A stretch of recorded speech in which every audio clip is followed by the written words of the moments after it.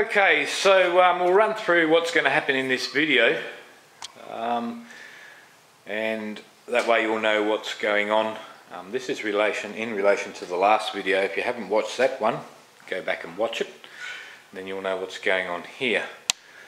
So to start off with, we have a 36 volt panel, 185 watts, 20 years old, and this is the one we're doing the test on.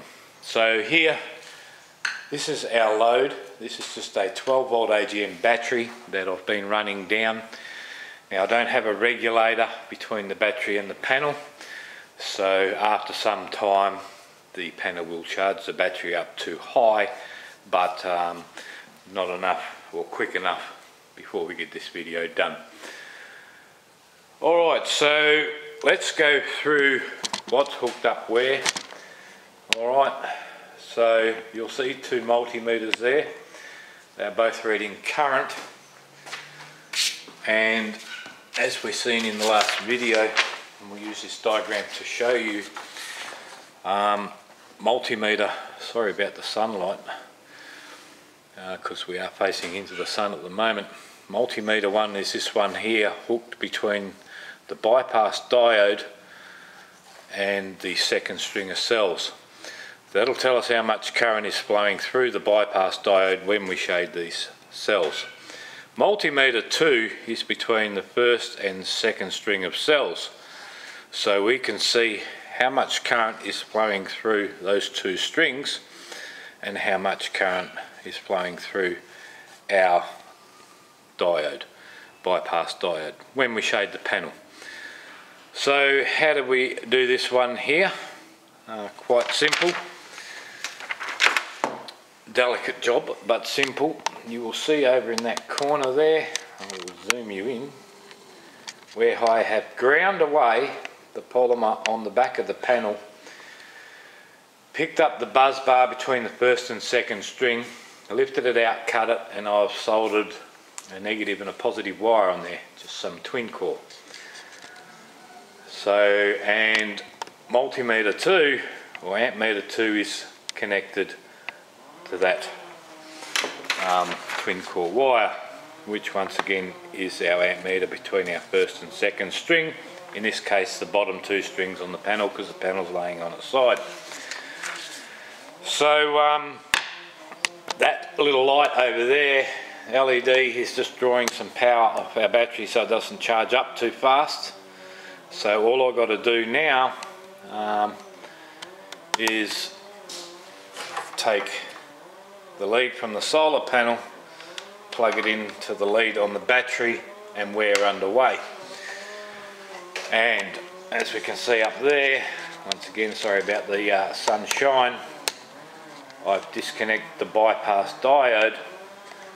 The positive lead of our multimeter is hooked up to that diode, which you can't really see, but it is there, as you should be able to see now. So we're coming out of our bypass diode, going through multimeter 1, and then back in to the second row. I'll zoom you back out. Going back into the second row right here, where that diode would normally connect, so we can watch the current. So our little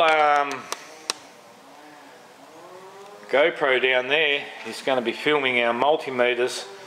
This camera here will be around the front of the panel, and we can watch in real time when I put a slight amount of shade, being this screwdriver, over one of those cells. In this case here, we're going to slightly shade this bottom corner cell here. Alright, well, it actually ends up being one of these two in reality, but only one. And what we're going to see is how much current that bypass diode can detect before it starts to bypass, and you're going to get a big surprise. If you watch the last video, you will know my claims, and that claim is 1 milliamp. That bypass diode can detect a 1 milliamp drop in current through those two strings of cells, believe it or not. Alright, so I'll get this camera set up out in the front and let's get to it. Okay, so we're ready to go. We're looking at the front of the panel facing the sun. I had to move the camera a fair way back because it was putting a shadow on the panel, as you can see. And we're going to shade just this one here, this little cell here, with the screwdriver. So I'm going to go and turn the other camera on so we can watch the voltage and the current. Turning it on now. And we're watching our 2 meters. And now I'm going to get a screwdriver and put a bit of shade across this bottom one here, and we can watch the meters.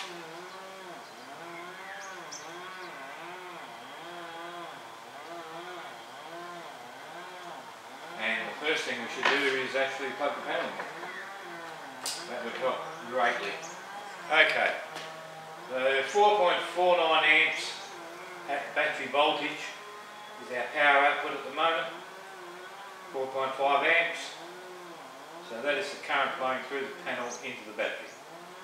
So now we're going to shade a bit of this cell here and watch the bypass diode start to conduct, which is multimeter 1 on the left.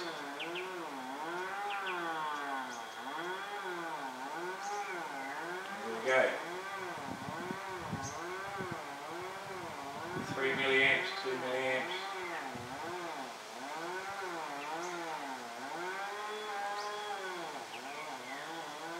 1 milliamp. See that? That is how sensitive the bypass diodes are.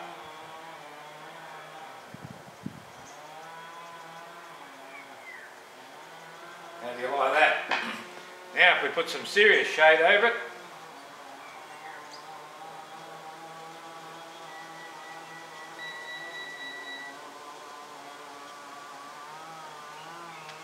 and see what happens. Now we only have to cover one of these cells, and of course I'm not going to get the whole lot with my hand, but you can see now bulk of the current is flowing through the bypass diode, and only 800 odd milliamps is going through the first and second row of cells. Now the odd thing is, if you add those two amounts up, guess what you get? You still get 4.5 amps flowing through the panel.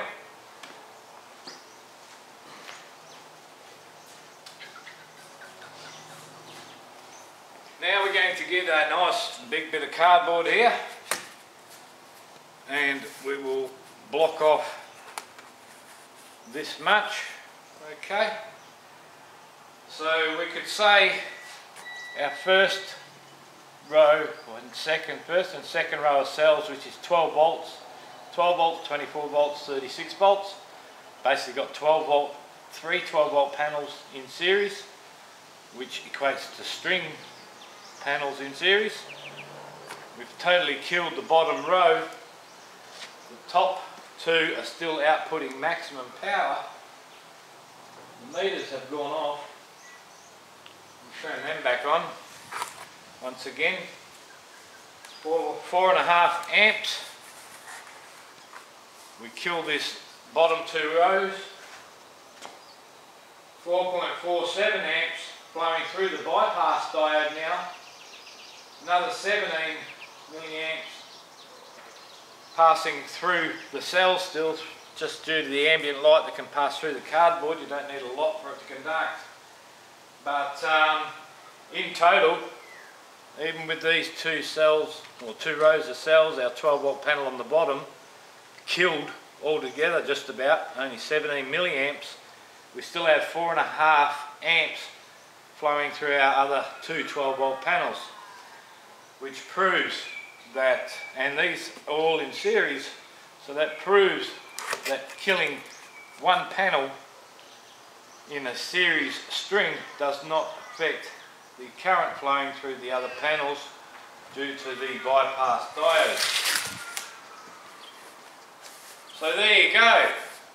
And like I said, those bypass diodes are that sensitive, they will detect a 1 milliamp drop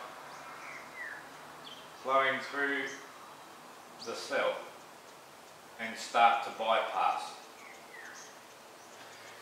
That is to ensure that even if this is partly shaded, this panel here, it can still output its maximum power. So no point in putting an optimizer on a solar panel because it already has built-in optimizers that an external optimizer cannot compete with. You will not get a 1 milliamp resolution out of an external optimizer. So that's how it all works. We got to see the current flowing through the bypass diode, and at the same time we watched the current flowing through these two strings of cells.